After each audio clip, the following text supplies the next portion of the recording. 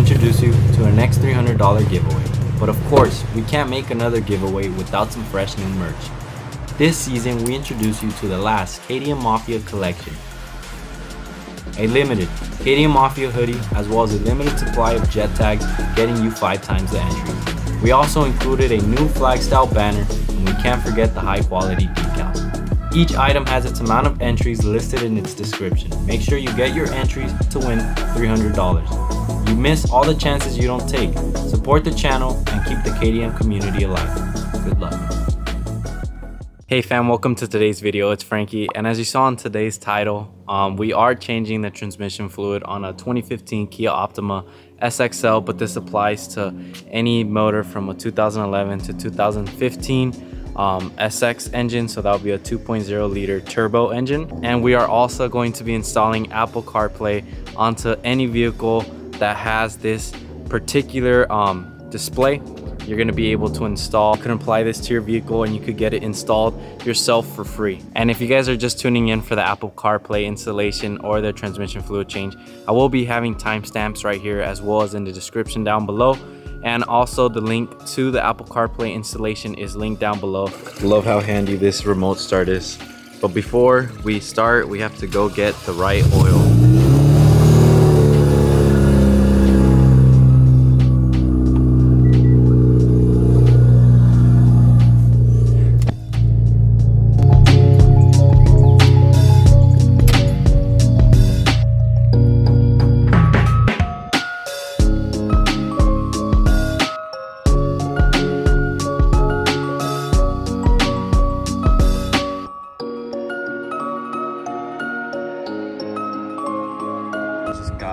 To our Riley's. This is what we're going to be using for today. Valvoline ATF full synthetic max life. Before we get to doing the transmission oil change, I have to let the car cool down. I don't want to work with the motor being hot and risking myself getting burnt, so we're going to install Apple CarPlay first.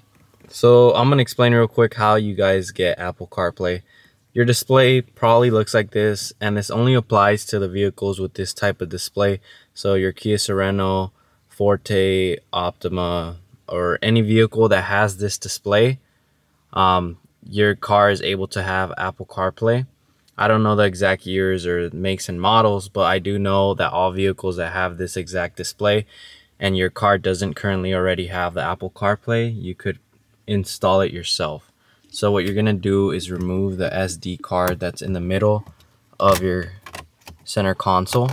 You just press it and it comes out. Your SD card should look something like this. So once you get your SD card, you're gonna go get your laptop or you're gonna go to your computer. Hey fam, I just wanna say a quick thank you to everyone who has ordered and supported the channel and helped keep this channel alive. But I have all your orders here and I'm gonna ship them out today. Remember guys, purchase anything from the website and you get your chance to win $300. I'm gonna have the link down below if you guys wanna enter. Once you remove the SD card, which I have right here, you wanna completely turn off your vehicle. You want to make sure your vehicle's battery is at the highest. So I would suggest doing this after you drove for a while, not after just letting your car sit with the battery on, because when you're updating it, you don't want it to shut down in the middle of the process because it could freeze the SD or corrupt the SD card. So you're no longer going to need your original SD card. You're going to need to go and buy yourself one of these right here. You have to make sure it has a FAT32 file with the speed class 10. If you go to update.kia.com, update guide, they explain to you that right there. You're gonna need a new SD card. So this old one will no longer work. I bought myself this one here if you guys want to take a screenshot. It was only, I think, 20 bucks, I'm not sure. So once you are on the website, update.kia.com, I'll make sure to link in the description. You want to click the downloader for your make. So I have a Windows, so I would click download for Windows. If you have an Apple, obviously it would be for Mac. So you're going to click download, wait for it to download. And in the meantime, what you want to do is go to update guide. And on the update guide, it literally lists everything that you need to know in order to update yourself. So if you guys don't really understand or I don't inform you guys correctly, you guys could just go off of this as well. Click open. You're gonna allow changes to your computer. So now It's downloading the file. I live in the US, so it'd be United States. Next, I'm gonna do it for a Kia. If your car is a Hyundai, you have to choose your make. So I'm doing a Kia. There's Hyundai and there's Genesis. So I'm gonna click next. I'm gonna do it in English. I accept. And yeah, just click next until you get to the final app. So now it's gonna make changes to my computer. Here it is. You're gonna need to create an account. I don't suggest doing guest login just in case you ever have to go back. I suggest you making an account. So once you have your account made, you're gonna log in. Once you log in, you're gonna be prompted with this: update files must be downloaded and saved to your hard disk first, and then must be copied to a portable storage device. Save the files in this hard disk storage locations. You're gonna click OK. You need to know your VIN number. That's something, so you'd have to go outside, take a picture of your VIN. You gotta find the exact make and model of your car. So mine's gonna be a 2015 Kia Optima. These are the other, you could do Cadenza, Carnival, Forte, K5, K900, all those vehicles. Mine's just a 2015 Optima. You're gonna click download and update data and selected files. So here you're gonna see it says it is recommended to use an official SD card when updating. The reason they say that is so that you go to the Kia dealership and you buy the Kia SD cards that are like about $100. I think it was 100 or 200 bucks, when you could just spend about 10 to 20 bucks and just get an average SD card that obviously has a FAT32 file system and a speed class of 10 or greater, which is this here. I got this at Best Buy. You could get it on Amazon for about 20 bucks. So just get yourself one of these and save yourself money. So once you have your SD card, you're gonna get this prompt. You're gonna connect your SD card. So what you can do from here is transfer it to your hard disk, and then from there transfer it to your SD card. But I would rather suggest you just directly transferring it to your E drive, which is your new SD card. If you try to use your old SD card, this is what will occur. If you use your old SD card, you'll get a portable device cannot be formatted using FAT32 because the capacity is 32 gigabytes or more. In that case, you're going to use the new empty one. You have to make sure there's nothing there. So here's 32.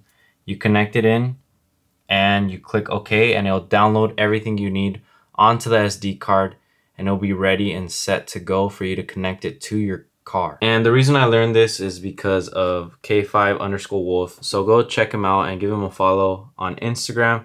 Because of him, he helped me out and educated me on how to install Apple CarPlay. So here I have standard class Gen 4 navigation downloading. I just have it started downloading it, so it's at 0. It says about 30 minutes, but actually it would probably take about an hour to completely download it. Once it's finished installing, it's gonna prompt you instructions depending on your make and model. Mine has Generation 4 navigation. Here it's prompting me and instructing me how I'm gonna install it. It all just depends on what vehicle you have and what generation navigation you have. So for me, it's gonna be Gen 4 for a Kia 2015, but this applies for all cars. For example, your Cadenza, Forte, Stinger, Genesis, whatever it could be. Instructions on how to install it on your vehicle. We're gonna insert the SD card, turn the vehicle to accessory mode.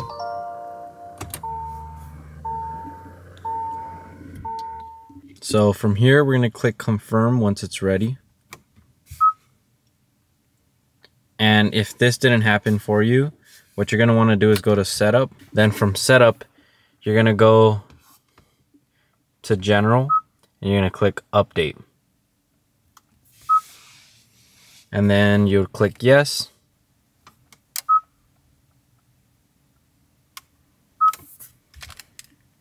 And here we have it updating. And like I said, guys, this is gonna take quite a while.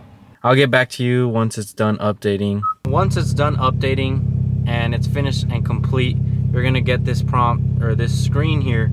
And the way you check to see if you have Apple CarPlay is by connecting on the USB where it says iPod down here. You're gonna make sure you have an iPhone cable and you're gonna connect it to your iPhone. So here we have it connected. And it's gonna say reading USB. You're gonna get this prompt here. You're gonna press OK. And now you're going to have Apple CarPlay right down here. Click that, and here we go. You're gonna have all of your apps right here. YouTube Music, Google Maps, whatever. Here's Google Maps. You're gonna have all that here, and that's how you get Apple CarPlay. That easy. All the materials you'll need are right here. I do suggest using a breaker bar just in case the bolt is really hard to take off. Size 24, an extension about this long. I think this is about 12 inches. We're gonna have a needle nose plier, and we're gonna use this one just in case this one doesn't work out. We're gonna need a bottleneck, one of these ones here, one with the tubing. So you could use this. I got this for $2.99 at AutoZone, or you could use this one as well. Any of these you can use, but you will need one of these with a long nose, as well as your obviously transmission fluid. We're going to be using the Valvoline Max Life, and to make sure you could use this for your Kia Optima SX, you're going to need to check the back, and you're going to need to make sure it says Kia SP4, and that's how you know if this is applicable to your vehicle. And obviously an oil catch. And to change the oil on the SX 2.0 turbos, it's very easy. If your car's lower, you will need a jack. All you have to do is put it on the driver's side and lift this side up.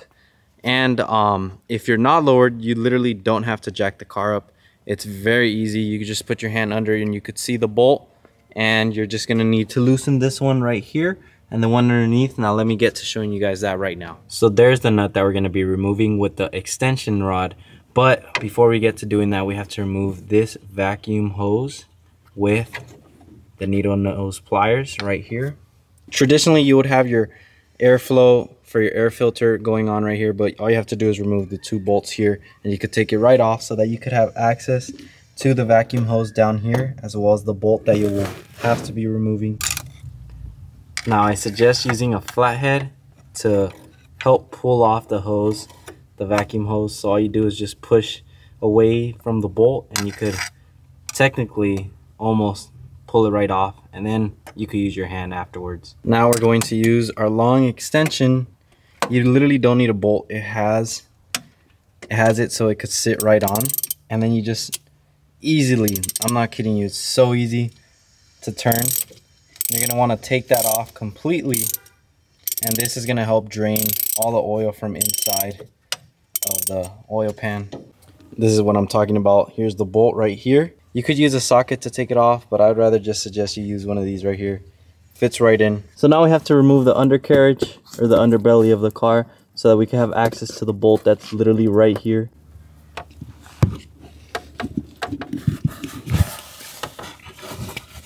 Now the whole undercarriage is removed and out of the way. This is the bolt that we're going to be removing after we have removed the vacuum line. And this right here, we're also going to be using. This is your leveler. This is what's going to help you know how much oil you need and how much you're going to need to drain when you start refilling. So let's get to pulling the oil pan underneath and removing this bolt. Remember, this is a size 24. And it's very easy to take off. I'm not kidding you. It's literally very easy to take off. So be careful. And make sure the car is cold when doing so.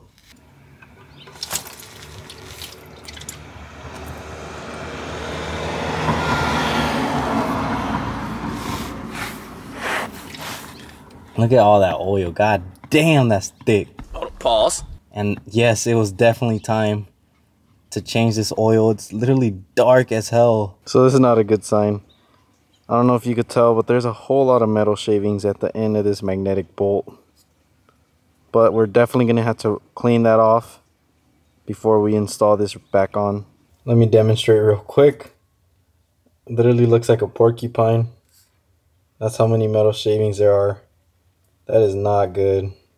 It's nearly going to be time to replace this transmission. Oh man, that's not good. This is how the bolt is intended to look like, but mine has a whole lot of metal shavings, which is not a real good situation.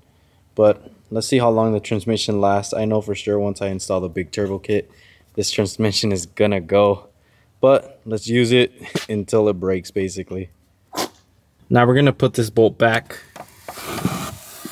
because pretty much it's dripping about a second a drop, so that means it's almost empty. There's obviously still gonna be a lot of oil sitting on that side, but normally what you're gonna want to do is get 10 quarts of oil to flush the old oil out, to dilute it the most you can possible. But what's ideal is just getting 5 quarts of oil, filling it up, and then using this drain port or this leveler, you open that up and it's gonna tell you how much you need to remove. Well, basically it's gonna drip out from here to let you know if it's overfilled. And once it starts dripping the same way like it is over here, 1 drop a second, then you're pretty much ready and your transmission's ready to go. So once we finish refilling the oil, we're gonna open up this leveler with another extension. This time it's gonna be a smaller one so that it could fit, and that's how you'll be able to level and see how much oil is inside of your pan. Another way to check to see how much oil you're gonna need to put is just checking how much comes out and then just putting exactly how much came out back in. I also forgot to state, make sure you guys check to see if your transmission is leaking at any spots. My case, it's not leaking, so it's fine. So I know that that's how much oil there is exactly in my engine. But if your car was leaking oil, you're gonna need to make sure you reinsert more than what came out, because that means your oil levels were very low.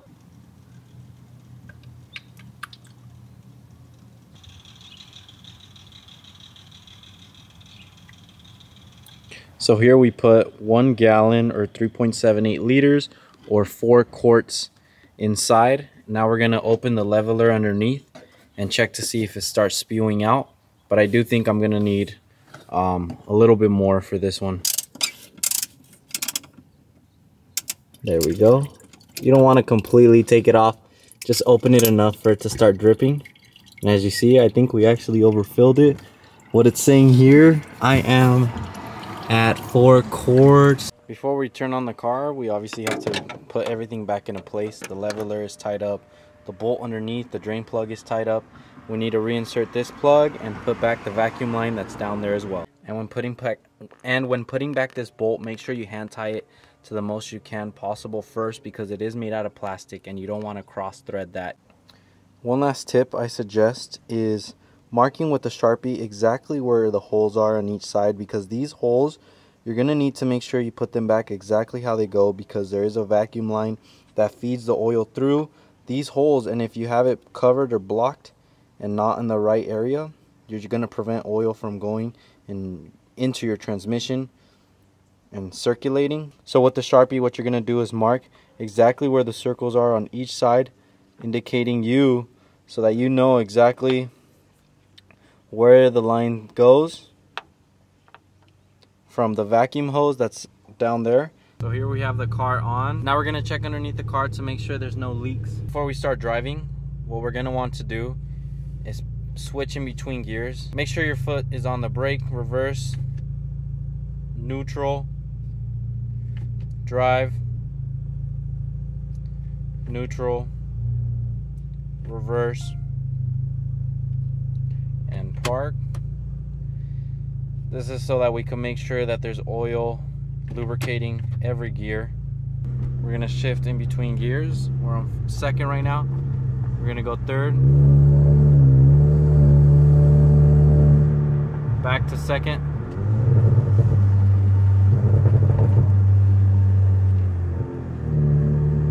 back to third, and I want to get every single gear up to 6th gear and go back down for about 10 minutes, and then we could come back and drain if we're over, and if we're under and we don't see anything leaking, we have to add some. But we want to make sure we get to the point where the leveler just drips barely any liquid. Now it's a good thing that I drained the oil, because I did remove a lot of metal shavings. I must drop down to first.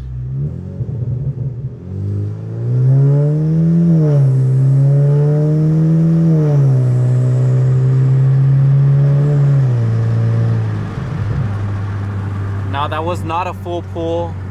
I would say I was about 30% throttle, but I just wanted to get it to the most gears I can possible safely.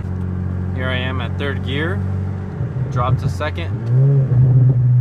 and I'll say that it's a much faster response time now. That made a huge difference. I would say beforehand my transmission was very sluggish, and I think just from doing that oil change, that made a huge difference. It got too dark to finish recording, but I already checked the leveler, and I actually need to add about half a quart of oil so I could be at the right amount. So that's what I'm about to do right now, but it's too dark to show you guys about the leveling. But basically we're just gonna get to doing the same process. We're gonna add oil. All we're gonna do is remove that bolt and add oil, and that's pretty much it. And that's how you do a transmission oil change. Another question is, how much quarts or liters would you need?